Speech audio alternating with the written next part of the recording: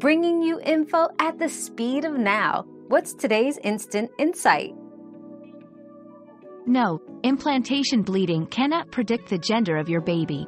Implantation bleeding is a common occurrence in early pregnancy that results from the embryo attaching to the uterine lining, and it is not connected to the baby's gender.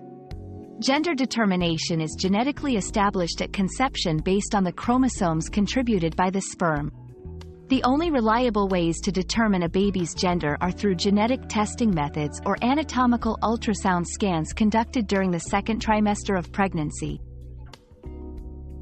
We've quenched today's curiosity, but there's always more to learn. Keep the curiosity alive by subscribing and joining us for our next adventure.